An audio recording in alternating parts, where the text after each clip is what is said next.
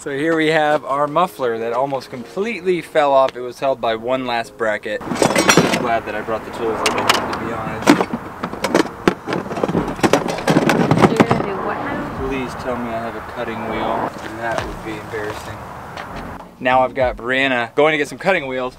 I don't know why, but I packed my grinder and didn't pack a single cutting wheel. I'm gonna cut that down temporarily. Then we've got like a short jaunt up to a brewery for the night, so we'll make it through there. And then Monday, we're gonna take it to a muffler shop and get them to fix this up permanently. Probably gonna do some reconfiguring because where the muffler is really bad. It actually adds a lot of heat to the understorage or to this area here, which is really bad, so it'll be a good opportunity for us to go ahead and redo the muffler. So I'm also gonna take this opportunity to go ahead and check everything, check my oil levels, make sure that everything's looking good. Since I'll be waiting on her for about 10 minutes. There's a Lowe's 1.2 miles away, thankfully. You can see that these straps had actually rusted all the way through. Actually got quite a bit of rust, so guys, make sure that you're not buying buses with rust, because this is just a taste of what you're gonna run into. Freaking hate this. These straps completely rusted all the way through. That's a huge bummer, but this is real life of traveling on the road in a bus that you didn't have. You know, I didn't have much experience when we picked this first bus. So unfortunately, that's just the way it goes.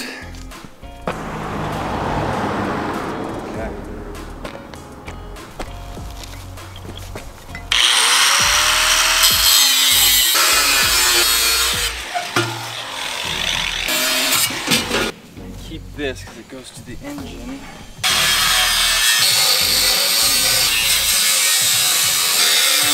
Like a ton on the bus and did amazing work. We can. So he was like, I don't know a muffler mechanic, but he could help you guys. Turbo. Look at that big boy. I think it's heavy. So we got the muffler disattached, which is not optimal. Obviously, we're not going to be passing any emissions very soon. But with this off, I think we'll be able to get the bus somewhere where they can take care of it. I don't know if we're going to take care of that tonight. We might just go ahead and push on to our stay, because after tonight, we'll be in the place we're going to be for the next couple of weeks. So we're just going to go to a Harvest Host tonight, then we'll move on another like 30 minutes and then get this problem sorted out. You can see it was already kind of a problem. We had an exhaust leak right here. So we're going to get this all fixed up. Back in the shop again, which still working out the kinks. All right, so here's our current solution to deal with this muffler. Just got it on a bunch of blankets, that we don't really use. It's not like greasy or anything like that. It's just really kind of dusty. So we're just gonna go ahead and travel with it like this, and then get to our first destination, find a muffler shop, and then get it fixed hopefully tomorrow.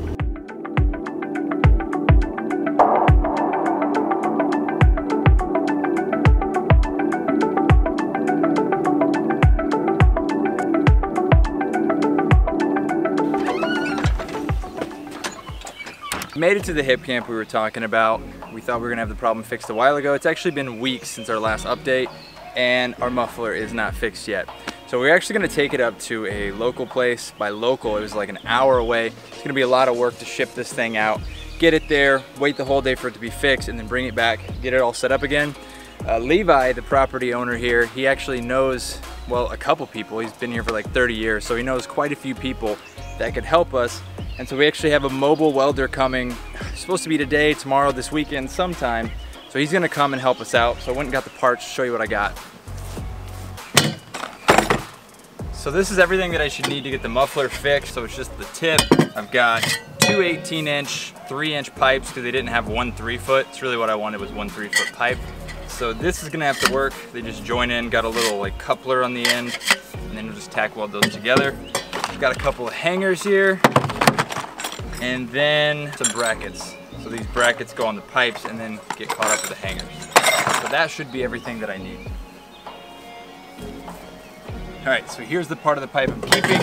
Again, this goes to the intake manifold, and then we have our 3-inch pipe that kind of runs down. So we'll be sliding this on the end once that's cut down, and then throwing that tip on the very end, and that will be the entire assembly. Super easy, super straight. Really, this would have been cheap to do if we would have went to a muffler shop before we arrived here. But we were just really excited and ready to get here. We thought we could take care of it later. Then obviously we're gonna be welding this all together, clamping our brackets on, and then hanging it. But since I'm gonna be waiting on the welder to get back to me, looks like I have nothing to do except for relax. Not a bad spot to do it either. Ah! Dude, these cicadas are wild. Their shells are everywhere. Oh, there goes Archie.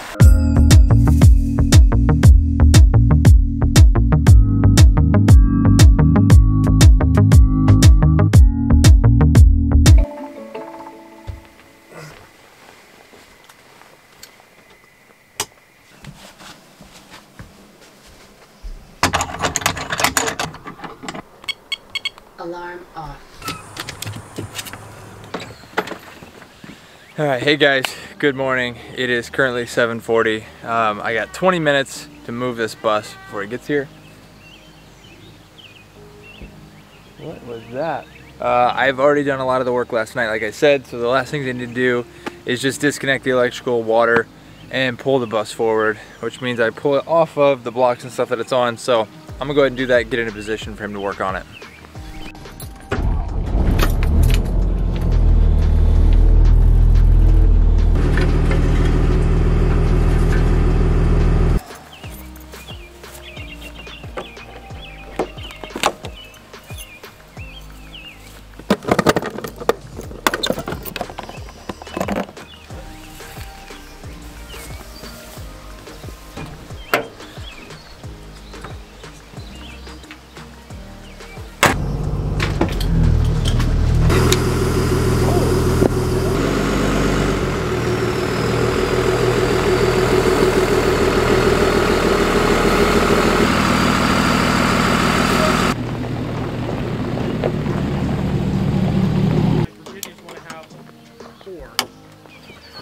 Archie, leave him. Leave him. Hey, Arch, get out of there. All right, we're on a wild goose chase right now for one of these V-band clamps. This is a 3-inch and it like completely snapped off. So Ryan is the welder working on it for me, and he found that the clamp completely like severed whenever the exhaust fell off. So I thought I had all the parts I needed. Unfortunately, these are not easy to come by. We've stopped by an Advanced Auto Parts so far and no luck there. They were not too helpful either. But that's all right. We're going to a Napa Auto Parts. I think Napa is always a great place to find like weird stuff like this. So we're gonna go check that out and see how it goes. All right guys, so Napa Auto Parts came to the rescue. We got our new little V-band clamp. We're gonna get this on and try to get this muffler installed. Tighten this clamp up. Yeah. Seems like it's going on okay. Yeah. Sweet. Oh, I should chill. Oh my gosh. We're having a moment right here. Yeah, alright, we'll just all lay on the ground, sure. Where's the cat at? Get her involved. There she is.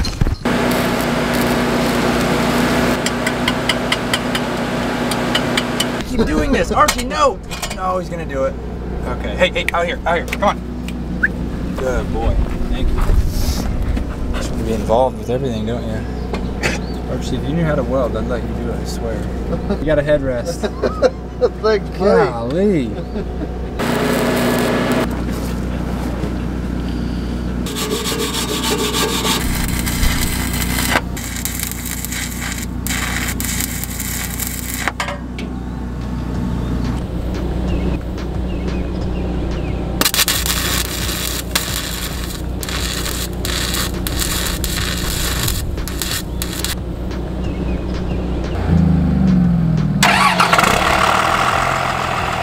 Alright, we are looking good. Got our bracket welded in. Get our pipe all set up temporarily without a muffler, right? Temporarily. Alright guys, we are all done. Got us fixed up. Like I said, we deleted the muffler. He just came in. Actually, he was kind of my valet for the day because Bree has the car. So thanks again, Ryan, for running me around town. Yeah, man. Yeah, no problem. Did a great job. So if you guys are in the Virginia area, really like around Winchester, go check him out. Here's all his details right there. Really awesome guy to work with, and he'll take good care of you.